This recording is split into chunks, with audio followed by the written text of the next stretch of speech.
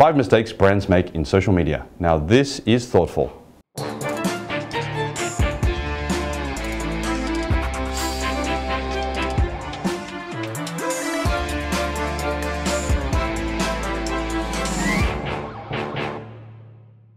Hello, I'm Clement Tsang in Shanghai. Savvy advertisers in China have realized social media should be a key part of the marketing campaign.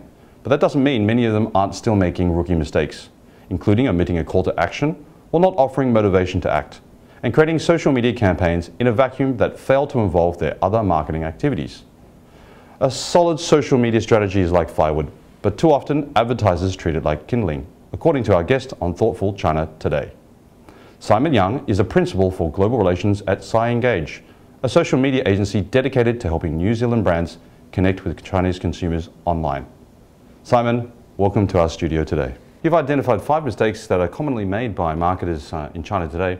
Why don't we walk through a few of them and you can tell us what's your observation? And these are global as well. I'd say the first one is trying to reach everyone at once, having a target audience of the general public, which of course is the hardest thing to do.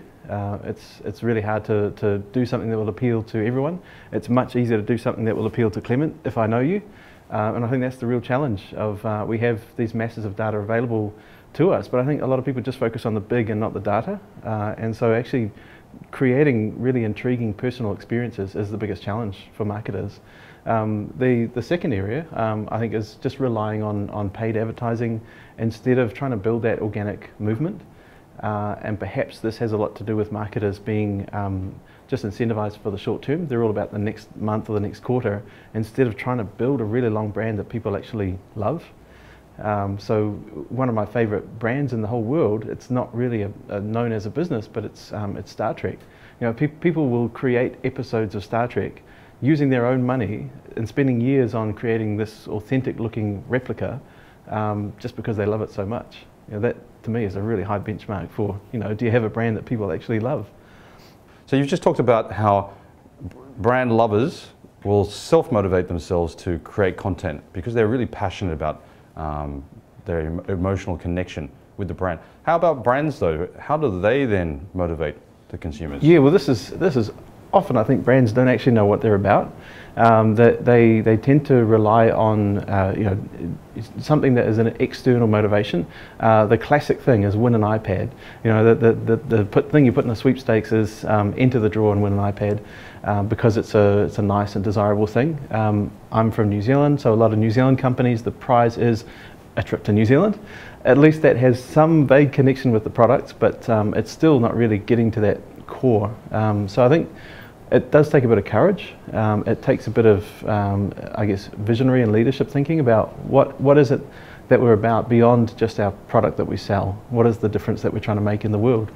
I think that's also partly, to be frank, it's about the organizational readiness, about how they're structured and how they're perceiving marketing. Is it about product marketing? So a lot of the time FMCG is about, here's our product and wow, this new shaver can do this extra additional function. And not about integrated marketing communications, which is more about listening to the consumer, delivering what they would like, and then continually updating that message to match that appeal. Yeah. So in terms of organizational silos, do you think it's a breakdown between sales and marketing functions or direct response and brand engagement? Absolutely. I think silos would be one of those 5 mistakes. And in fact, not only sales and marketing, but also product development. If you think from the customer's point of view, who do you most often want to talk to? It's actually the guys who are making the product. You know, this is true for services as well as products.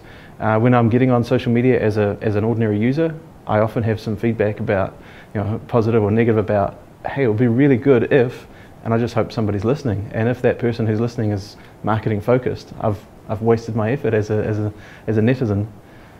So how about cool widgets and cool tech being a plank of some type of social or digital strategy? Yeah, I think that's really tempting to put the cart before the horse.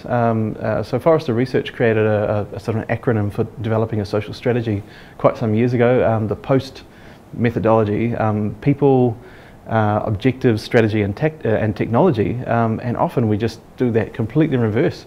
There's some technology that our competitors are using or that we've heard of, or a vendor is trying to sell to us, and we think we must get on this. We've actually, we can't be left behind without really going through what problem is it solving, and I think this is where our marketing industry is getting more entrepreneurial. We're having to think instead like creators of products instead of pushers of existing products. So there's the famous milkshake story from the Innovator's Dilemma, where they observed what were people getting milkshakes for. One were getting them to feed their kids and feeling guilty about it. One were getting them for breakfast on the way to work, and still wasn't satisfactory to them. So that actually helped them create 2 profitable new product lines. That's not what we think of as marketing thinking, but it's sort of where we need to go today. But it does take a lot of internal work inside the company. I mean, a lot of really doing a social media strategy well tends to be inside work. So who do you think is doing it well and who's not doing it well? And do you think that's a reflection of both the market development or in terms of the consumer loyalty in that market development? So if I were to say the Chinese, they have only been focused on retail and brands for 15, 20 years, which gives them more agility to adapt both their businesses and to communications channels, versus a mature country like Australia or Europe, where it's much more slower, the silos are already there, the culture has already been fixed, and it's very difficult to adapt. Yeah, it's interesting. So yeah, I'd say in a lot of ways the Chinese market is ahead of the curve, especially with O2O. It's not a phrase that you really hear outside of China, and yet it just, when I first heard it, it makes sense. Just again, from the point of view of an ordinary social media user, it makes sense. You make connections, you want to see that happen in the real world. On the other hand, some industries like automotive are still very much in broadcast mode. So just on internal flights, every single movie starts with about 5 car ads. They're all kind of the same. You could swap out the brands and still not tell any different. So as a user, I'm not feeling particularly engaged. Just titillated, kind of excited about some message, but not really involved in the whole process.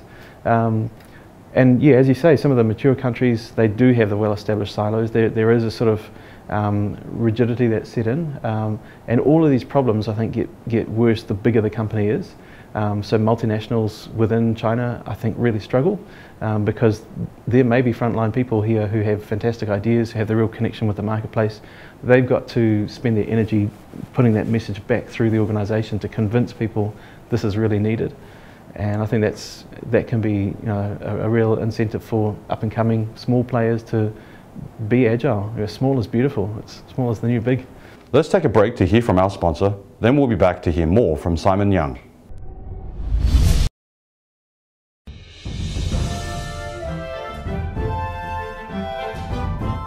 What I think is great about Thoughtful China is it takes a market that is as complex, as dynamic, and as ever-changing as China, and it helps put things in context. Great speakers, great topics, great debates that help people learn, understand, and get a point of view on China that they might not have from other sources.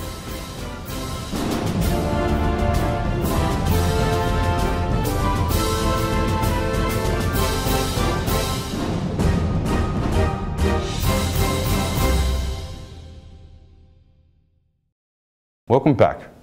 So why don't you give us an example of a client that has used one or made 5 of these mistakes? We had a number of sports brands reaching out. I think they were guilty of trying to reach everyone, being all things to all people, which, given it's the biggest sports event of all time, is a fair enough assumption.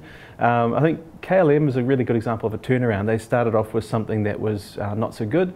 They said, adios amigos when the Mexican team lost, and then a famous Mexican actor on Twitter said, F you, I'm not flying you guys again. And that was quite a bad brand moment, but they really handled it well. And so often, often these things are not fatal unless they're chronic. This was kind of a really acute moment when something happened. So they were actually able to turn that around, and I think that gave them a bit more insight into who they're actually talking about. So that they did a follow-up blog post. The answer was also in Spanish, so they could specifically talk to that audience. And I think, again, for global brands, this is really hard. They are more and more being forced into being all things to all people. Getting really local, this is not so recent, but there's a New Zealand product called 42 Below Vodka. When they launched in the China market, in fact, wherever they launch, they make sure that it's really, really authentic. So they spend a lot of time to actually create experiences that are very shareable. And I think this is the real secret of social media. It's not so much what the brand says to the client or the customer, it's what the customers say to each other. That's the more important story of the two. So even though that's not such a recent one, it's the kind of thing that shows off what social media can do. Not only that it's really successful among its target audience, but that nobody else knows anything about it. We did a similar one to this. Nobody in China will have seen this because it was on Facebook, targeted at an ethnic minority in New Zealand. So people that are traditionally hard to reach on TV, radio, traditional media. So instead of just doing an online thing to try and same method, different channel, we co-created with them. We got 9, we call them tribal leaders, got them to create their own video. And because it was 9 of them and not just one, it was a competition. There was, a sense of friendly but pretty fierce competition going on, and there were 9 different messages that people could really find which one they chose. And through that, we ended up reaching 25% of the target population, which in a small population is okay. It's pretty easy, but still, there was such a level of engagement that we've learned a lot from that. I think that's where I see the future of social going. So what would be the advice that you have today for a CMO in trying to prepare their business and their own team to really leverage this important resource? So I think first is to really know your customer qualitatively. Not do the numbers, get the market research, but also walk in their shoes. Just spend some time physically talking to customers or chatting online, sort of in disguise, because then you'll really get to feel the experience. So when you get social listening reports, don't just look at the graphs and charts, dive into what people are actually saying, and then be aware that this is not going to be easy to get the whole organisation working together, but realise that that's the most important thing. Getting your different departments working together and getting your different agencies.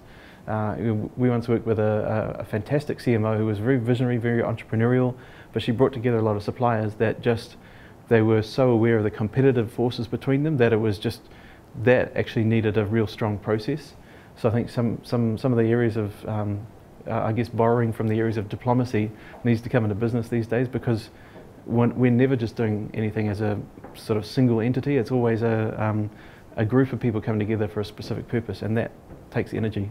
So once the CMO's ready and functioning, please remind us, what are those 5 key points that they should be aware of? Sure. Okay, so number 1 is trying to reach everybody. Number 2 is depending on extrinsic motivation. Number 3, depending on paid advertising. Number 4 is letting organisational silos spoil the experience. And finally, putting technology in front of customer experience. Simon, thanks for being in our studio today. Thanks very much. That wraps it up for today. Be sure to subscribe to us on Youku, Tudou and YouTube. You can also follow us on Weibo, WeChat and Twitter, and join our LinkedIn group. See you again.